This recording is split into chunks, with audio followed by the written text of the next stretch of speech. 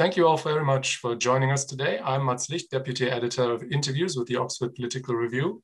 And we are very honored to be joined today by Dr. Karl Hart, the Ziff Professor of Psychology at Columbia University in New York, where he has been teaching since 1998.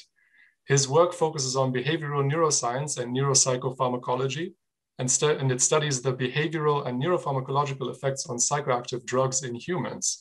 He has authored and co-authored many scientific articles about his lab work, especially assessing the cognitive function of long-term users of different drugs, but he has also published peer-reviewed articles on the social effects of substance legislation, and particularly on the racist legacy of drug prohibition laws in the United States. He's also the co-author of Drug Society and Human Behavior, which is a market-leading introductory textbook on the topic that is used in university courses worldwide. Dr. Hart has also commented on drug legislation in the context of current events, for example, during the trial of George Zimmerman in 2013, for media outlets like the New York Times and CNN. He's also released two popular scientific and autobiographical books, with the latest called Drug Use for Grown-Ups, Chasing Liberty in the Land of Fear, coming out just a few weeks ago. In these books, Dr. Hart comes out as an outspoken advocate for the decriminalization and even legalization of all psychoactive substances. So welcome, and thank you very much for taking the time to talk to us today, Dr. Hart. Thank you for having me. I'm happy to be here. Great. So maybe let's start with something topical. So we have just witnessed over the past year or so, perhaps the most profound state intervention in the interest of public health in probably human history. How would you say the pandemic reflects on your work and what some might call your activism? I don't know, really. It doesn't really impact upon my work. It just, I mean, we were, like everyone else, shut down, so we couldn't do research studies. The results of the pandemic, lots of people dying, particularly poor people or people with limited resources. We have known that for some time. Now, more of the world understands the consequences of not taking care of people in your society. Right, that actually is what I was aiming at, I suppose, the increased focus on public health that this has drawn. Generally, do you see that there is more attention to the issue now? I don't know if this is an increased focus on public health. I don't know that's how I don't know if that's how I would think about this. What it says to me is that we need to make sure that people have access to healthcare. We need to make sure that people have access to healthy diets, foods, exercise. We need to make sure people are gainfully employed. I mean, that's what it says to me. Public health is too small for if we're thinking about solving the problems that people face. Public health is not the place. They are too limited, too narrowly focused, and not equipped enough. Nor is like any particular branch of science. This is much more incumbents. It encumbers more of more than just public health or any area. It requires broader sort of intervention. But I mean, it has opened the gates for massive government intervention, maybe even in the United States, where that would traditionally be something that the government would be reluctant to do, no? Well, you will have to tell me where it has opened the gates and what has resulted from that, because I haven't seen much activity as a result of this. I mean, besides making sure everyone has the vaccine. Beyond that, maybe you can help me understand. Have there been more jobs given to people that I mean, gainfully employed jobs that pay middle-class wages? I don't think that has happened. There hasn't been increased access to healthcare, certainly not in this country. So I don't know what you're talking about, really. I'm happy to be corrected. There is, however, something that I think I saw coming out of this, which has to do with the communication of science to large groups or the population at large. And in a sense, I can't help but think that what you're trying to do, particularly with your more popular books, the latest one coming out just now, is quite similar in intention. So you also appear to be trying to educate people on the real science, let's call it that, behind an issue that is very much in the foreground of many people's perception of the world. And yet you say essentially that what people understand about drug legislation, about the way that drugs work, is just wrong and is not actually supported by science. I feel, maybe let me rephrase my initial question, that during the pandemic as well, a lot of science has been communicated to the people, but with very varying results. And lots of people have been discussing these results as well. I'm not really sure what you're asking.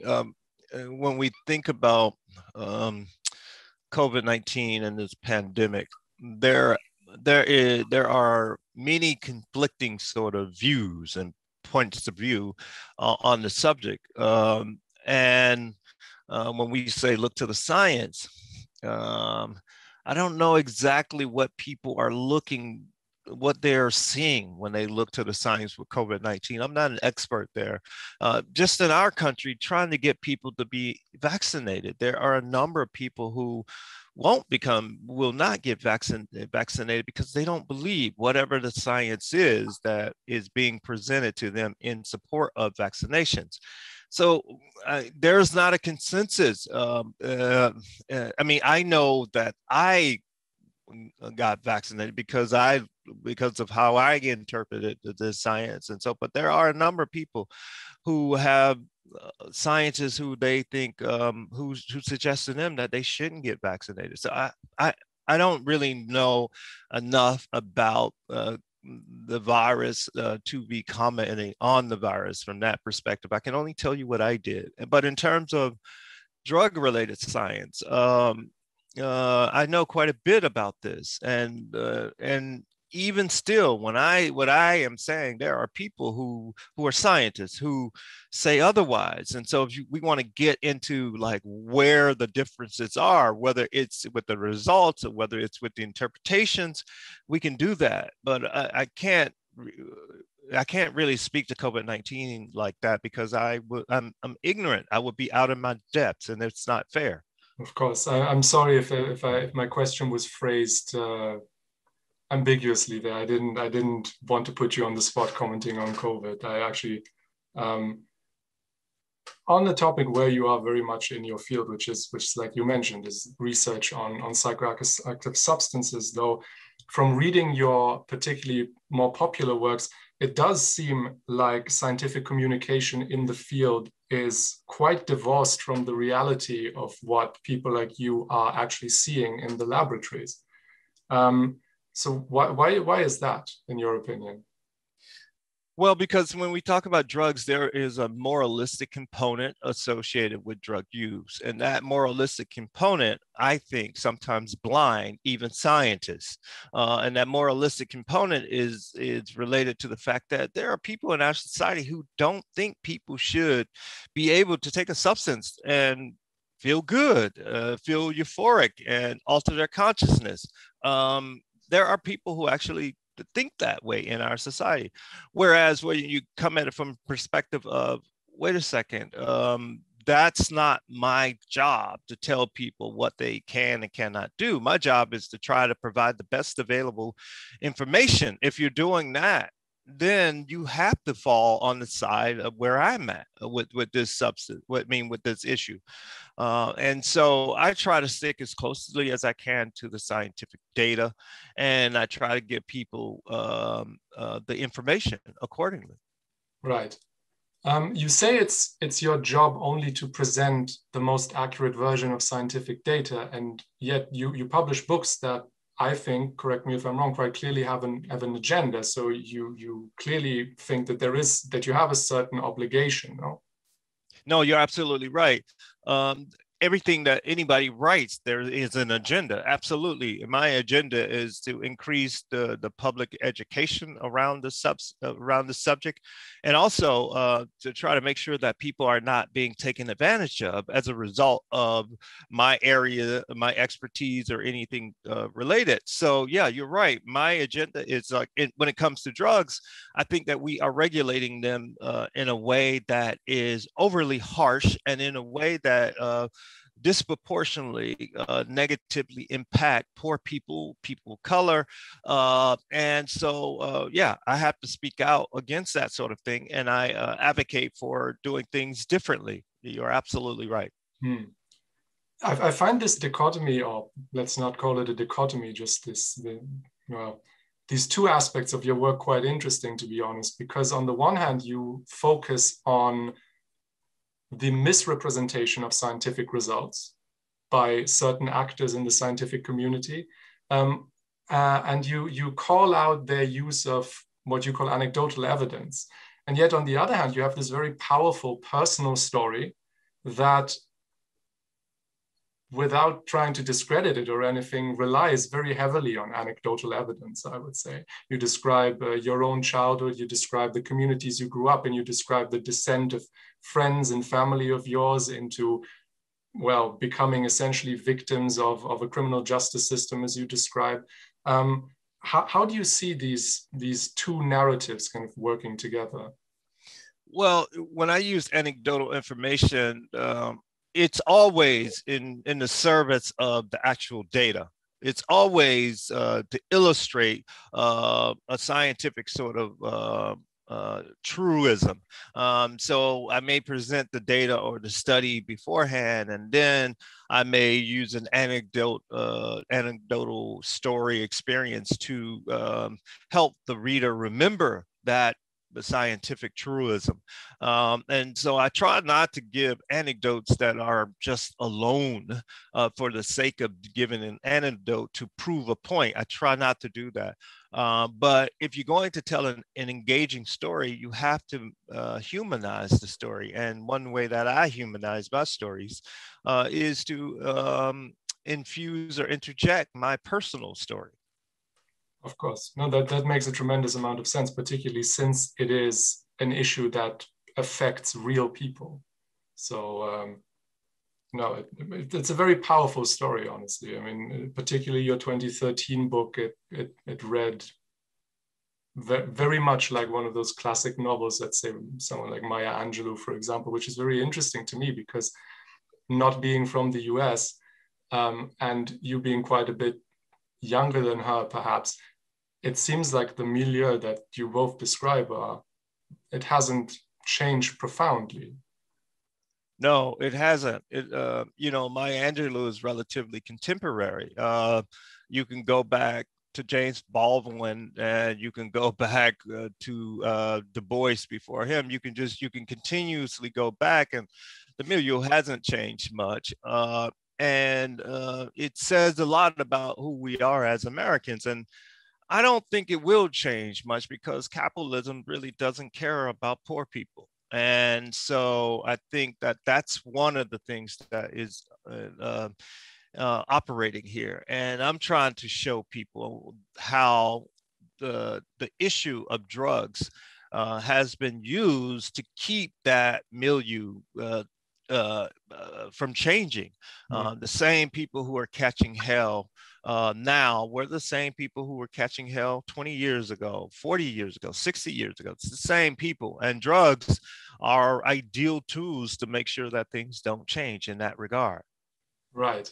That's true. I mean, you describe kind of a sequence of waves or cycles that kind of form the same, that come from the same pattern, where there is a moral panic about a specific substance, usually something new. There is a legal overreaction, which then in turn deepens the sort of crisis and then precipitates the reappearance of the next wave. So you mentioned opium after the Civil War, cocaine in the 1930s, in the Prohibition South, particularly heroin in the 60s, crack cocaine in the 80s. And every single one, like you describe it, seems to characterize drug users more or less in the same broad strokes, which is as menacing, at best maybe pitiful, usually non-white men. Yes. But you also describe, or you talk about what you call the so-called opioid epidemic, and where you talk about how this focus has slightly shifted. Is this different from any of these from these cycles that you described before? No, I tried to make it clear that what we're seeing with opioids today is similar to what we saw with opioids in the 60s and the 70s and before. We have always been more sympathetic towards white middle class users than we have been towards poor people and brown people.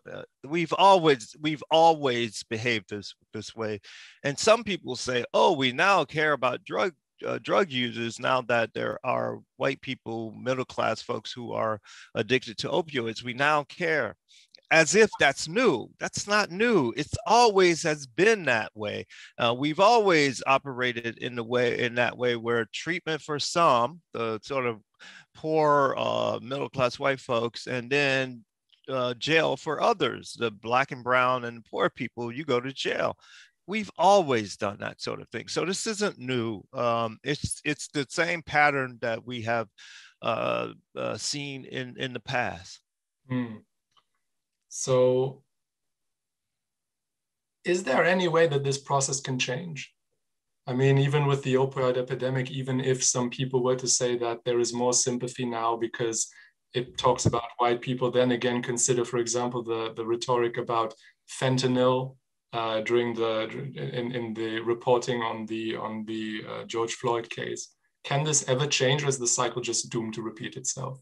It certainly can change if large numbers of white Americans stand up and say that this is wrong. It can change.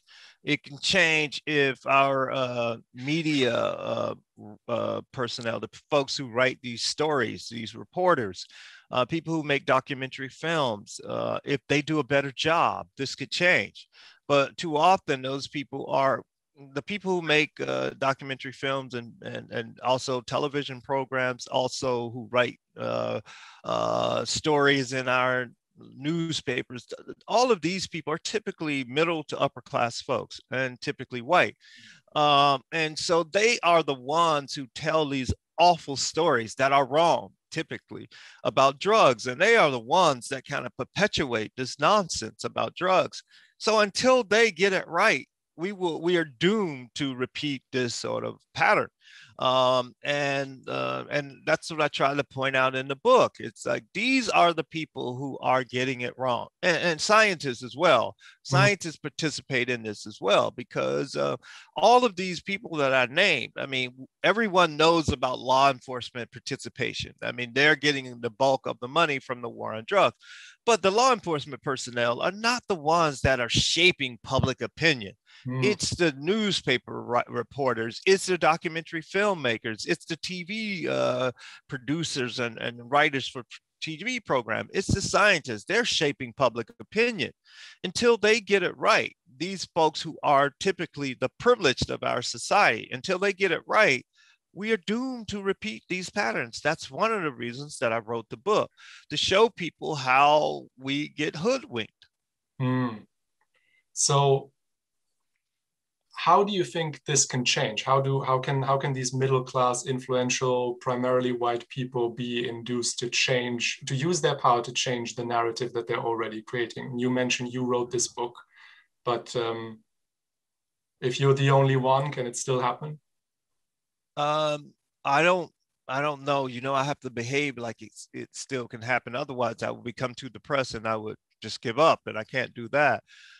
So I don't know, but I have to behave as though it's going to happen. When I think about the incentives that these people have, the incentives are all in the way, all in the service of exaggerating these harmful effects. That's where all of the incentives are.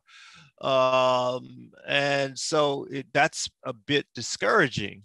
I wrote the book to help people to see who's really responsible for the suffering And so hopefully other people put pressure on those groups that I name. Yeah, you mentioned particularly your fellow scientists. So I am actually quite interested to know if you are alone amongst your peers in, I mean, I assume you're not alone in holding the views that you hold, but why you seemingly are alone in speaking out about them and in being so open also about your own experiences?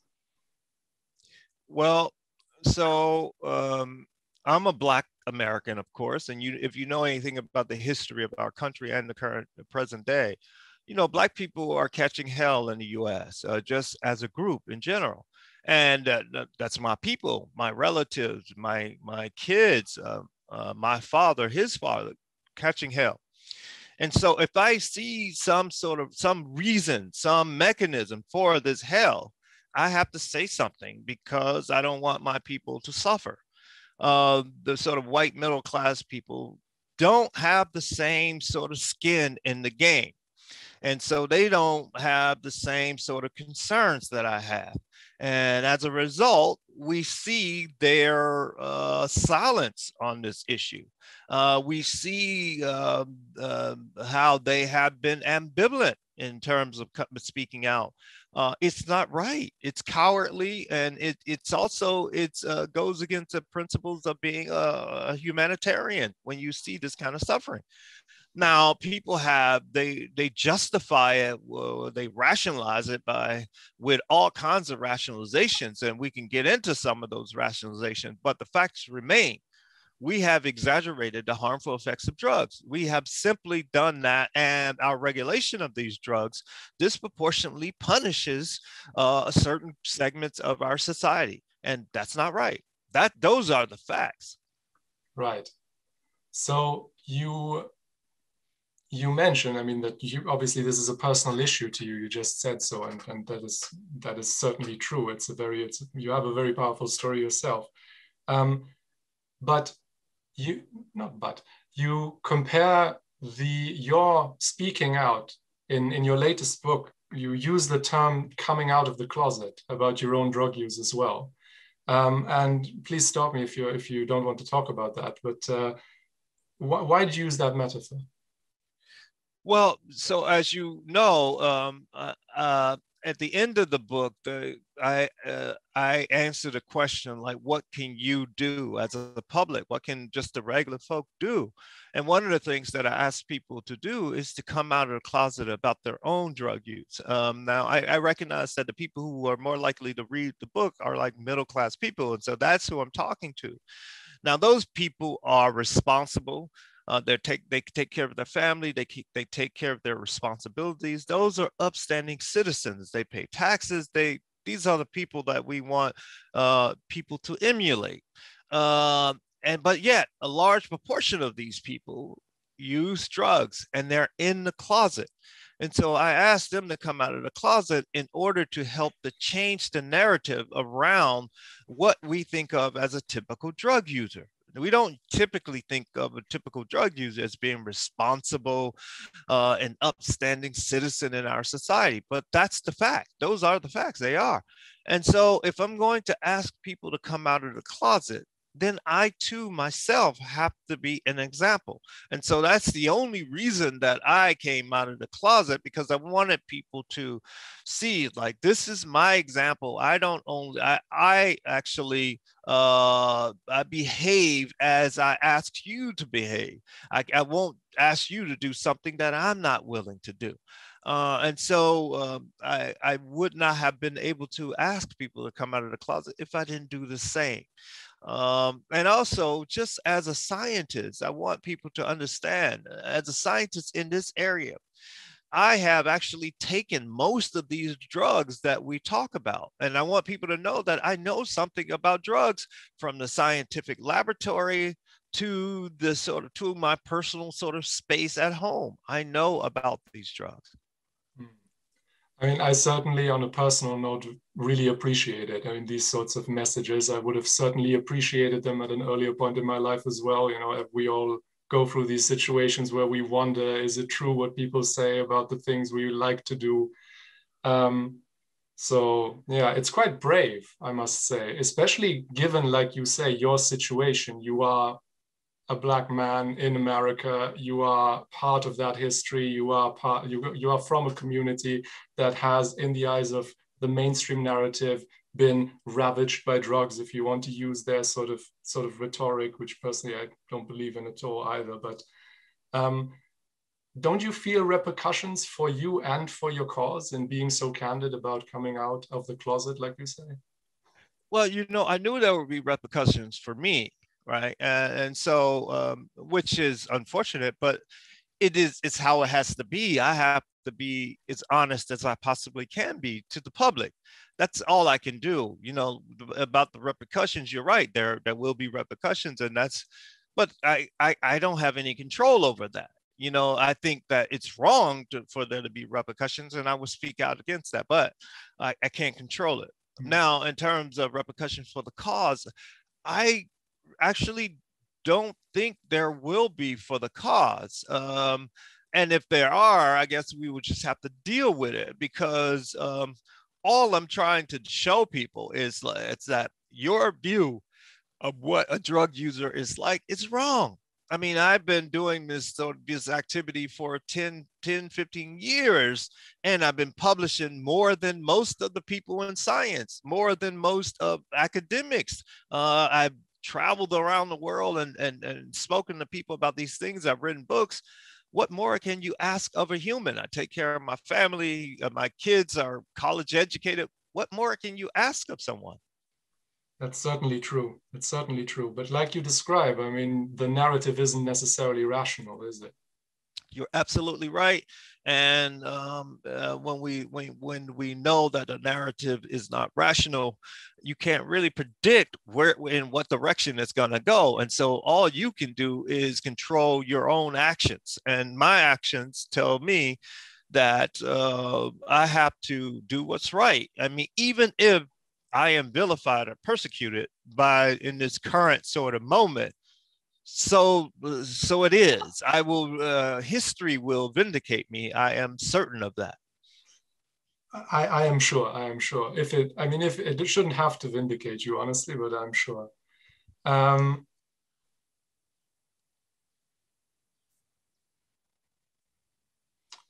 Right. You were talking about the incentives also for scientists and media producers to report in the status quo narrative, to vilify drugs and to kind of silence voices such as yours and silence the voice of results from research such as yours. Could you maybe go through a few of those, or what you view as the incentives for them to act in the way they do? Yeah, so if we take a step back, if we will, when we think about funding for the science in this area, for drug abuse science, as they call it, more than 80–90% of the world's research is funded by the National Institute on Drug Abuse in the US. So that's a huge amount of funding for this area. So it's an outside sort of influence that the National Institute on Drug Abuse has on this area. Now, the mission of the National Institute on Drug Abuse has been since their inception, for most of that agency's sort of life, has been to focus on the negative effects of these drugs. And so that means that people who are writing grants that are submitted to this for this organization, their applications have to focus on the negative impact of drugs, and that's what they do. So they are incentivized to focus on the negative effects of drugs. And if you're incentivized to study the negative effects of drugs, guess what you're going to find? Guess what you're going to report? And so that's what has happened with this field. We've just been incentivized to focus on the negative effects, not the comprehensive sort of effects of drugs, but the negative effects. And then that means that what gets published in the scientific literature is primarily the negative effects. What gets published in the textbooks, primarily the negative effects. And then what gets published in our newspapers, what gets shown in documentary films will be primarily the negative effects. So it all flows from the science. So people can say, I'm being consistent with the science. But as you see, if you start with the science in a biased place, then what you're going to find are biased results. And then the interpretations in the popular sort of media, the popular mainstream will be on these negative effects. That's why people don't know basic things about drugs, like just this basic lesson. The vast majority of people who use any drugs, including cocaine, heroin, marijuana, you name it, the vast majority of users of any of those drugs are not addicted. The overwhelming majority of the users of any of those drugs are not addicted, and they won't meet criteria for addiction. That's a basic sort of finding we've known for many decades. But people don't know it because we don't talk about it, because we're not incentivized to talk about that. Mm. So you mentioned, for example, also in your books that the National Institute on Drug Abuse and particularly the chairperson of that institute, they hold on to the brain disease model of addiction. So if you could just briefly summarize what it is and why is it wrong? Yeah, the brain disease model of addiction basically says that use of these drugs, cocaine, heroin, methamphetamine, the use of these recreational drugs will cause a brain disease, or people who are addicted to drugs have a brain disease. Now, when I say I take exception to that sort of statement, because there is currently no evidence in humans to show that people who have an addiction to one of these substances has brain disease. There's just no evidence in humans to support that statement, that theory, that supposition. There is no data in humans to support that. And one of the things that I did in the book was I tried to show the reader how the reader gets fooled with neuroimaging data, for example. Like someone will put up a slide of a brain image. They'll say, hey, okay, these are methamphetamine users on this side, and we have the control groups who didn't use methamphetamine on this side. So you have these different groups on different sides, and you might see some brain difference between the two groups. I don't know, you might see in the methamphetamine users, you might see that they have a smaller region of the cortex in some structure, then that region in their brain is smaller than that which is seen in the controls. Now, people may interpret that as saying, see, methamphetamine caused this difference. Now, that would be inappropriate in most cases, because in most cases, you only take an image of people's brain one moment in time. So you don't know what was there before the methamphetamine use began. That's number one. So you can't say that methamphetamine caused that. Another concern there is that we have our brain sizes vary widely within our population. So what is normal for you may be different for me. That's just like with height. We have different heights in a society. I'm 5 feet 10 inches. Somebody else might be 6 feet. But we wouldn't say that I am height deficient as if I had some abnormality. But that's what we do with these brain imaging findings, as opposed to looking at the structure along with the function. So if you see that the smaller structure is not allowing the person to accomplish some cognitive function like they should be accomplishing that function, then we can say there is a dysfunction. We might be able to say it at that point, but they don't do that. They don't match this to a functional sort of output, or functional outpoint, I should say. And you, in your research, you investigated that. Yes, and so I published one review paper in 2012 where I really looked at the data of all of these studies that have claimed to have some brain dysfunction or brain abnormality. And I pointed out that when you control for people's age and education, even methamphetamine users, they perform within the normal range of when you correct for their age and education. So their brain functioning is normal. Hmm. But aren't you, some might say, by throwing out this brain disease model, which is championed by people like Nora Volkow, aren't you kind of risking going back to the idea that drug use is just a sort of individual moral failing? I don't know exactly how I would be risking that when I'm simply saying that the data does not say what they have said. It shows that this is a brain disease. And my goal is not to say, well, I need to say this so you don't say that. That's not the goal here. Um, um, Drug addiction, of course, is not a moral failing. And when we look at the criteria by which we judge whether someone meets criteria for a drug addiction, it has to do with, it doesn't have anything to do with morals. We're looking at these behaviors. So if someone says that it's a moral failing, they're just wrong. So I don't understand that perspective, like me pointing out that there is no evidence to support the notion that drug addiction is a brain disease. I don't understand how that then leads someone to say that, well, now you're opening yourself up to say that these people they just simply have a moral failing, and all they need to do is buckle down and stop using drugs. Like, that's not what I'm saying. In fact, I have said that, drug use in many cases is rational. And so the only people who would say that it's a moral failing are those people who don't understand why people take drugs. And it's simple to understand why people take drugs. Hell, drugs work to produce pleasure, euphoria, all of these pro-social behaviors that we want. That's why people take drugs. Hmm.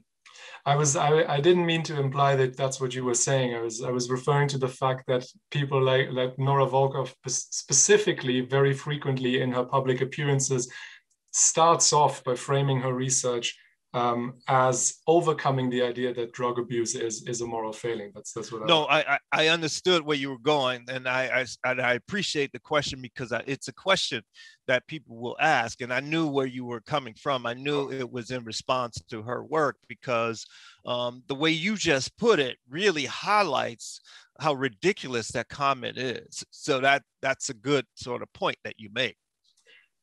In that context, I know, so Nora Volkow also calls addiction a disease of free will.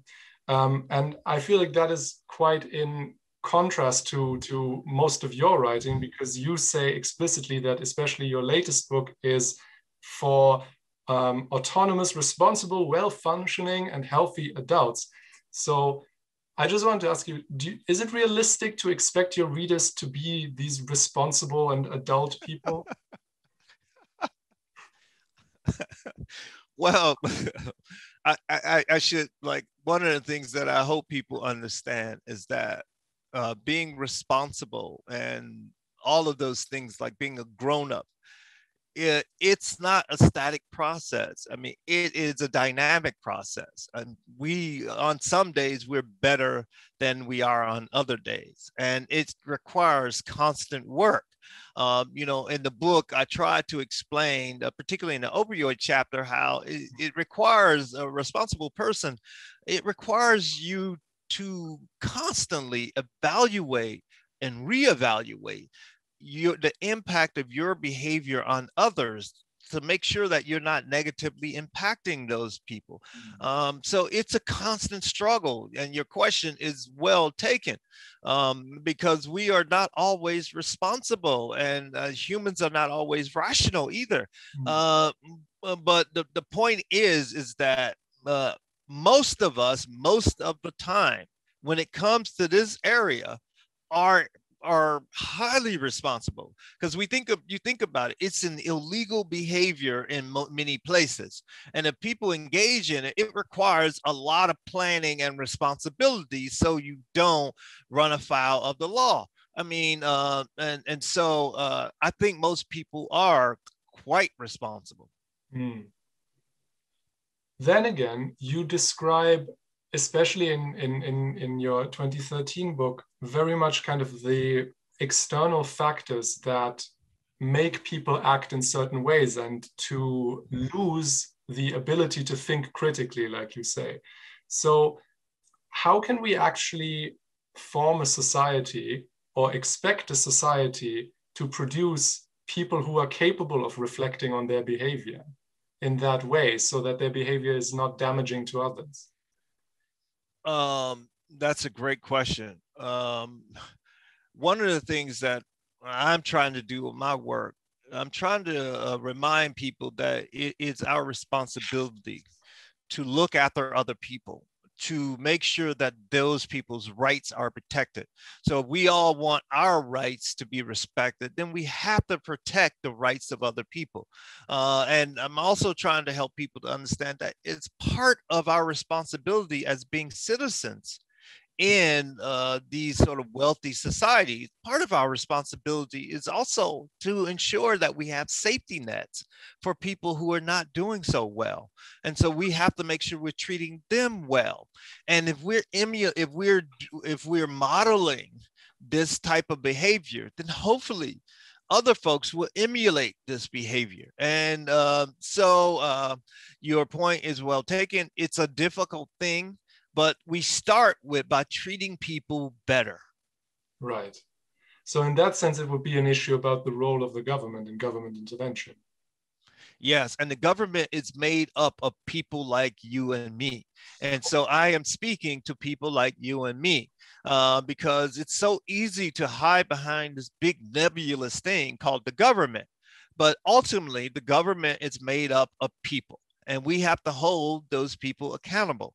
That means I have to be better. If I'm going to hold you accountable, then I have to be better. I cannot require something of you that I'm not doing myself. That is true. I would hope that governments were made up of people like you, perhaps me in the future, who knows. But I mean, realistically, at the moment, would you say they are? No. I will say that there are some really decent people in government, and then there are some powerful forces that try to ensure that those people hide their decency, so that those people somehow suppress their decency. But it's incumbent upon people like me and other folks to remind the people in government that they are there in order to serve the people and not the other way around. And your point is well taken. That oftentimes get lost. And like I do not talk to politicians very often because they don't really care. They only care about what voters are going to say. And so I'm trying to talk to their voters. And if I can get their voters to understand the issue in a certain way, then the politician will have to go along with their voters. I mean, we can hope that maybe some politicians will also read your book. I mean, it is being publicized quite well. Well, you know, our vice president, Madam Vice President Kamala Harris, she and I, we both have the same editor, and so maybe my editor would get her a copy of the book. That would be great. I mean, she used to be in law enforcement. She's probably familiar with a lot of the issues you describe. She says she is, yes. What do you think then the aim of people in the government, but maybe that's a bit too far-fetched, but what do they want to, what does current substance legislation want to achieve for the people? Why do they keep it up? Even if they are decent, even if the science is against it, even if opinions like yours are so well publicized, even if the damage is evident? Well, I think the government in general has operated for many years under the sort of notion of uh, Puritanism, how do we say that? Puritanical sort of approaches. Everyone That's the knows what way. you mean. I'm sorry. Everyone knows what the word you wanted to Yeah. say. Yes. And so that this sort of puritanical sort of way of seeing drugs has has influenced our policies. And this puritanical way of seeing drugs is simply this: people shouldn't enjoy themselves unless they have earned that enjoyment, which is silly. You know, that's a silly concept. And so we have to get the people in government to understand that if people are euphoric and happy and open and magnanimous just because they took a substance, it means that those people are more likely to treat other people well, to treat other people better, and that's a good thing. So we want people to be happy, as long as they are not negatively impacting somebody else's ability to enjoy their rights. Why do we care if they're happy because they took some psychoactive substance? Yeah, that's true. But surely it's not just Puritanism that keeps politicians particularly from acting. I mean, you cite the numbers yourself. You say that it's a covert, unstated goal of the war on drugs to arm up law enforcement. You say $35 billion a year spent on anti-drug efforts. Actually, the Cato Institute estimates around 48 billion, so even more than you say. So I mean, that would make just US anti-drug law enforcement something like the 11th biggest military spender in the world. So surely there are other interests, no? Oh, absolutely. I wasn't talking about that sort of incentives, but you're absolutely right. The incentives that law enforcement has for the continuation of the war on drugs is clear. You just nicely named those numbers. But there are also incentives for the politicians from this respect, because what the war on drugs has actually been, it's been a jobs program where jobs have left the US to go to other countries for cheaper labor. The war on drugs has tried to fill in. And so you hire more cops, you hire more people to surveil your community. There are organizations that do like urine testing to see if they contain drugs. They are getting paid. Treatment providers are getting paid. So a number of people are participating in this economy. And so that's why the war on drugs really stays with us. And so one of the things we have to do is to redirect the efforts of law enforcement or those prohibitionists. We have to redirect them. If we don't, we're going to stay with this war on drugs because it is worth so much money and there are so many jobs tied to this. Mm. But do you see any way of that happening, considering that it is quite literally a physical force that is being armed up in the interest of maintaining the system? Well, if we can go back to the COVID-19 example that we opened up with, when we think about COVID-19 and what opportunities that presents for us, not the horrors that have happened, because we know the horrors, but what kind of opportunities are there for us? Well, there are opportunities for new industries. For example, I've flown a couple times in this pandemic era, and the airports they are immaculate. They are spotless. They've hired a number of people to do the cleaning, to make sure that we are operating in the most clean environment that we can. And so that's an opportunity to make sure that we hire people in those roles. Those are jobs. The same could be true with drugs. We can say we have people dying from overdoses. Well, why not open up these drug checking facilities where you can submit anonymously samples of your drug and get a chemical printout of everything that's contained in your drug. So we can open up these type of facilities. We can also retrain police officers to help people stay safe, not arrest them, but they can, I mean, some police officers now carry Narcan or naloxone to reverse overdoses. We can give them even better knowledge to help people stay safe. We can also think about this in terms of housing. We know that many of these accidents, accidental overdoses happen because people are injecting or using drugs in dangerous sort of environments where it's not sanitary. We can also push for better housing for certain people. And so there are opportunities here for us to serve our people better, because what we have been doing certainly hasn't worked in terms of drug overdose. It's in fact drug overdose is just continue to increase. And so if we really are serious about that, we would open up drug checking facilities, short of legally regulating substances. Of course, that would take care of this in very rapidly. And so I think that it certainly can change if we really cared about our people and if the population was educated well enough. Right. So essentially, you're asking politics to sort out all the problems that so far they have been blaming on drugs as the origin.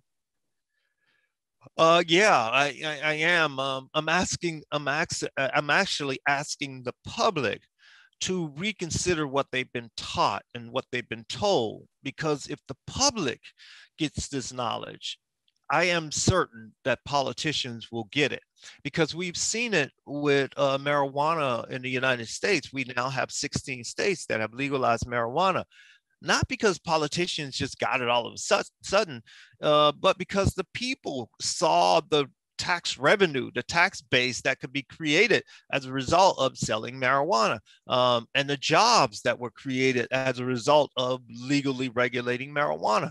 And we can do the same thing with other substances. As you will see, the marijuana sort of legalization will continue to spread in the United States. Heck, in Canada, they have said, well, we're going to legalize it nationwide, created more jobs, also better product. People can stay safe. You don't have to be in the shadows with using these substances, and you can seek out information from appropriate people like certain healthcare professionals. I was actually going to ask you about the legalization of cannabis products, because essentially now, when you use it as an example, you are saying that the one force that can solve this is capitalism, because it gives people an incentive to make money off of substances that so far are being sold on a black or gray market. Which you Yeah, that's right.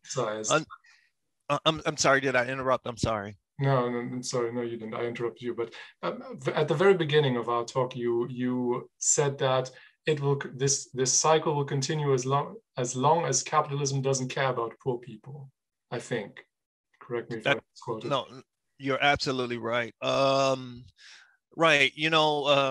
I like to think that people would be moved to make a change because of the inhumane treatment that we have demonstrated towards drug users and drug dealers. I would like to believe that we see the error in our ways, and that's why we change. But all of the evidence suggests otherwise. We change because we see economic opportunity. That's the main reason that we change. But me, as an idealist, as a humanitarian, I still hold on hope that people will change because they want to be decent, because they want to be better humanitarians. Do you see any tangible political change? I mean, you've been doing this sort of research for more than 25 years now, and occasionally in your books you mention particular administrations, but let's say from just the changeover from the Trump to the Biden administration, perhaps too early, but that's in before maybe. Did you ever see any meaningful change from one administration to the other in terms of their approach? I'm afraid not. Trump was an awful president, just in terms of um, dividing the population against each other. That's just, and fanning the flames of hate. And that's where I'm really focused on with Trump, and also the amount of misinformation and dishonesty coming out of his White House was astonishing. And that's just bad for the world. That's bad for any global citizen. Now, Joe Biden, you won't have that kind of dishonesty, just blatant lies, but he will have his problems when it comes to drugs. I don't think Trump and Biden will differ very much on policies. We can think about Obama versus George Bush II versus Bill Clinton. The Democratic presidents have been equally bad on drugs. In fact, under Clinton, we really saw the prison population rise, and it continued under Bush too, and under Bush and under Obama. And so I don't see much of a difference between these administrations when it comes to drug policy. They're equally ignorant on drug policy. But what I am encouraged by are some of the members of our Congress. I think of Alexandria Ocasio-Cortez. She, AOC, she has the right sort of perspective. And I have had the pleasure of speaking with some of these politicians, people, and I don't really like speaking to politicians or their people, but this younger group, they actually read, and they are curious about my perspective and other perspectives. And so I do have some hope for these younger politicians if we can just keep them in the game, and we could just keep them here long enough and keep them here so that they're not so discouraged that they leave politics. That's my main concern, that they will become discouraged and leave politics. Perhaps as kind of a wrapping up question, you talk a lot obviously about the United States particularly, but there is a tremendous amount of signaling power that comes out of US policy. Let's say for our readers, our viewers from different countries, is there any way that a single country can make a difference for a group larger than their own people in an interconnected world that is governed by the UN Single Declaration on Narcotic Drugs and those sorts of things? Of course. I mean, the United States, we have exported our awful drug policies around the globe, and we influenced the drug policy of other countries because we have in the past withheld aid to certain countries who moved, for example, to decriminalize all drugs. In 2006, I believe Mexico moved to decriminalize all drugs, and the United States withheld aid to that country. And we do this, we exert our influence on their policies by withholding aid. And so, yes, what happens in the United States, it's critical to how other countries decide to regulate drugs. One of the things that has been encouraging, even though certain countries don't have drug legal regulations or they don't have decriminalization, they are still not arresting large numbers of their population for drug violations. They are essentially treating them like traffic violations. I mean, a number of us exceed the speed limit when we drive our cars sometimes. But imagine if every time someone exceeded the speed limit, they were pulled over by a police officer. That would be just so inefficient. And so many of these countries are treating drug violations like a speeding ticket or a traffic violation. Then in turn, considering that history of the United States intervening abroad in cases of countries taking their own way in terms of drugs, should we all lobby the US, or should we try to lobby for change in our own countries? I think people should lobby for a change in their own country, and they should see because they know the issues in their country a lot better than people outside of their country, and then they will see where their governments stand, and they will see where the pressure points need to be applied. For example, like the Mexico example I gave, Mexico decided to change their drug policy, and then they had this aid from the U.S. Withheld. So now you can make an argument that the U.S. is trying to influence local policy, which is inappropriate. And so you can highlight this and bring this to the global community to show the inappropriateness of the US's influence. Right. A final question. The timing of your book seems kind of prodigious, your latest book just now. Was it influenced in any way by very recent events? I'm not talking about the pandemic. I'm talking more about last year's events surrounding the death of George Floyd and the Black Lives Matter, defund the police, those sorts of things. No, as you may know, my book was done. It was completed by February 2000. And we held up the publication because of the American presidential election, which was in November of 2020. But the book was completed long before the events of the summer of 2020 with George Floyd. But one of the things that is clear is that the issues that I describe in the book are very relevant because they're the same issues that happened in the summer of 2020. And that just speaks to the power of the book and to the enduring power of the racial discrimination that we have in law enforcement when it comes to enforcing drug laws is but one of those things. Right. No, it was certainly very prophetic in that sense. I have to renege on saying that was the last question. I would be remiss if I didn't ask you, what, in your opinion, are the actual dangers of drug use? Yeah, so that's a big question. That's like saying— Feel free to cut it. No, it's a great question. I mean, because then it gives us a chance to talk about a lot of things. It's a big question. But I just want to make it clear that people understand that it's analogous to asking, what, in your opinion, are the dangers of driving an automobile? Well, the dangers, of course, is that you don't want somebody to have an overdose. And so there are myriad ways of making sure that doesn't happen. You make sure that people understand about dosing. You make sure that people understand that what substance they are actually taking. So they have to be informed about that. You have to make sure that they're in a comfortable setting and in a supportive environment.